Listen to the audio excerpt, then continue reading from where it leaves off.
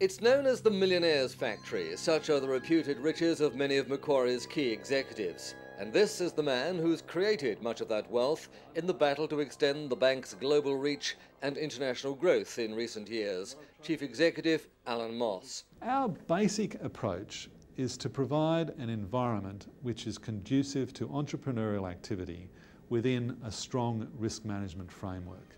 The philosophy has clearly worked. Macquarie's latest half-yearly results showed a record $351 million profit, 88% up on the previous corresponding period.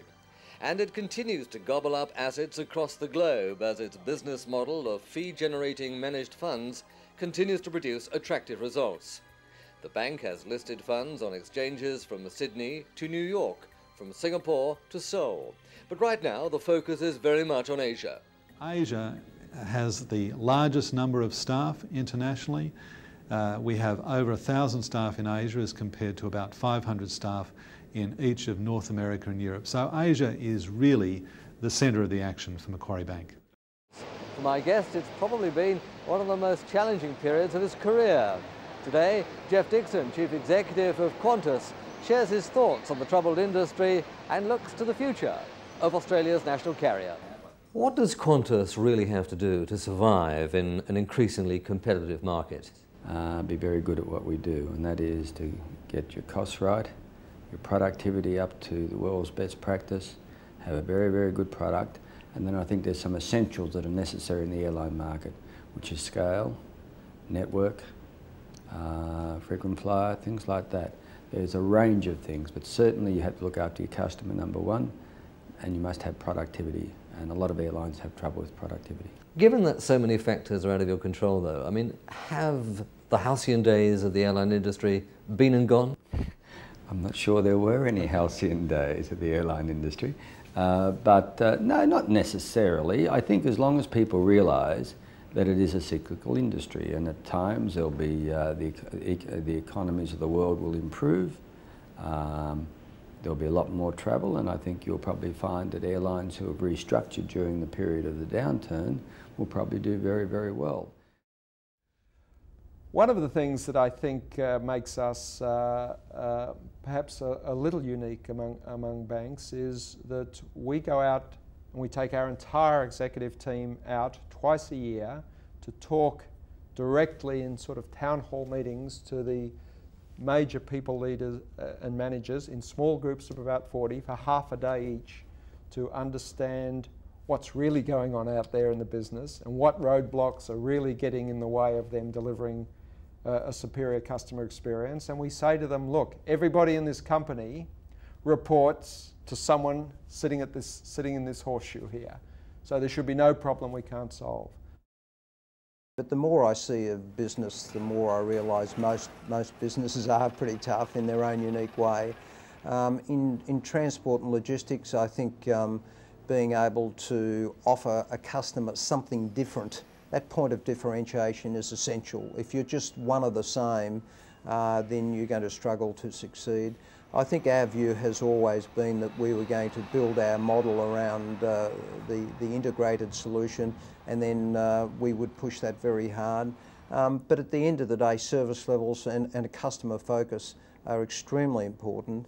And since being a public company, we've spent a huge amount of time making ourselves accessible to our shareholders. And so we are very transparent there. We work hard to do that. And I think that combination, that formula's worked well. It's been a stellar rise for Gail Kelly, who held a senior post at the Commonwealth Bank before taking the helm at St George. A former Latin and history teacher in her native South Africa, she combines her present role with the demands of bringing up 4 children, including triplets. No wonder she appears so organised.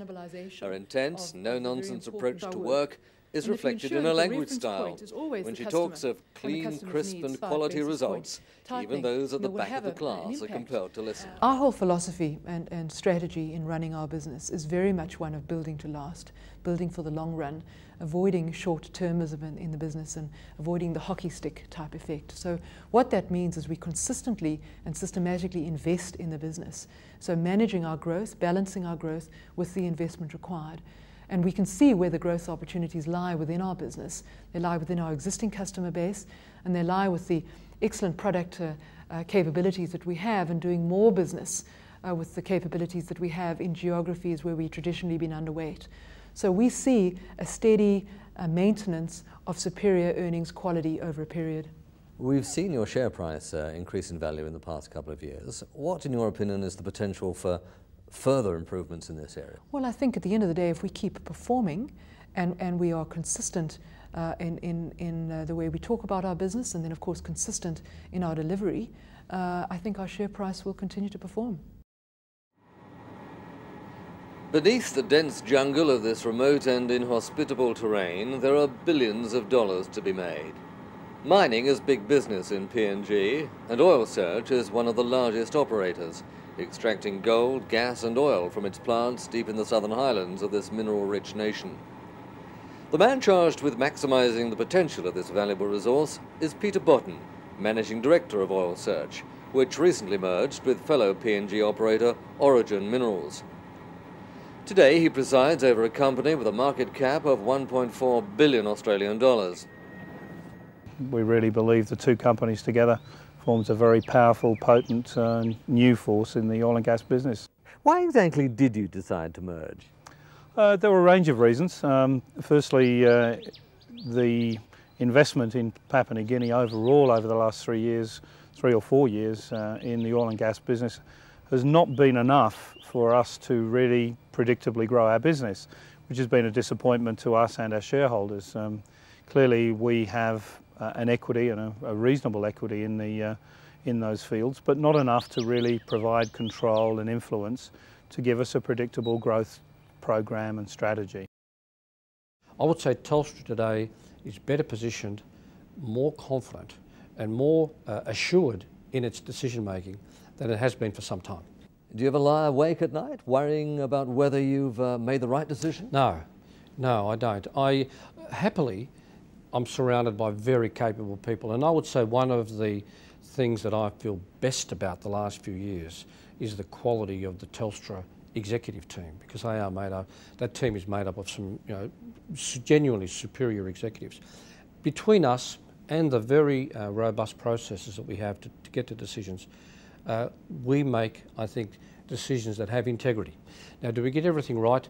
Demonstrably not. But do we feel like our processes are appropriate? Absolutely. And I feel very, very confident by that. And you're paid pretty well for the job, aren't you? You earn a base salary of 1.45 million Australian dollars a year. You could earn a potential 7 million a year by meeting certain performance hurdles. Are you really worth 7 million? Look, let me tell you, I think that $7 million figure out there has turned out to be unhelpful, because it's very, very theoretical and highly improbable. But if I were ever to be paid anything like that, I think there would be no doubt that I was worth it, because of the heroic achievements that the company would have delivered to get there. And that was the Chief Executive of Telstra, Ziggy Switkowski, who holds sway over one of the world's leading telcos from its headquarters here in Melbourne. I'm Roger Maynard. Join me next week when I'll be talking to other corporate leaders about their job and what it takes to be successful in CEO Australia.